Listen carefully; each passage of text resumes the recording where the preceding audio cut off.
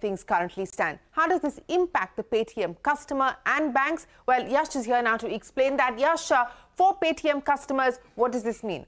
Well, Shireen, in the light of these RBI restrictions on payments bank, it becomes very important for customers also to understand what they can and what they can't do under these restrictions. I mean, just to compile a list in terms of how do customers behave under such restrictions. First thing, all the Paytm Payments Bank customers will be allowed to withdraw or utilize the existing wallet balance which they have without any restrictions. Second point, once that wallet balance has been utilized or withdrawn, then in that case, no further top-ups or credit transactions will be allowed to those Paytm Payment Bank wallets after February 29th.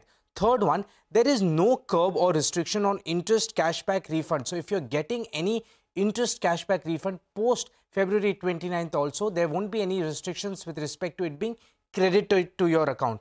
The fourth one is post February 29th, only fund transfers, bill payment services and UPI transactions will be allowed. This is very important for customers since this is, very frequently used services. So there won't be any restrictions on these ones. Finally, no other banking transactions except for the 3 to 4 transactions which I spoke about will be allowed post February 29th.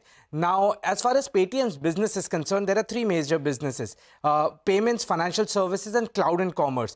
Financial services is the most attractive one, and that is the segment which gets hit the most. As far as the bank is concerned, what the RBI order means for the banks: no further deposits, top-ups on wallets. Second one, no further credit transactions will be allowed. Third one, nodal accounts of 197 communications and Paytm payment services will be terminated latest by February 29th. Shireen, one very important point, RBI has spoken about non-compliance, persistent non-compliance and continued material supervisory concerns.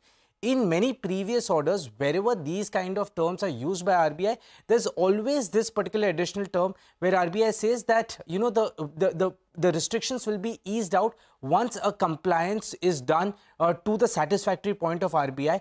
But that particular reference remains absent in this particular order, which eventually adds more uncertainty in terms of how does Paytm Payments Bank really come out of these restrictions or, sort of comply with what RBI requires out of it.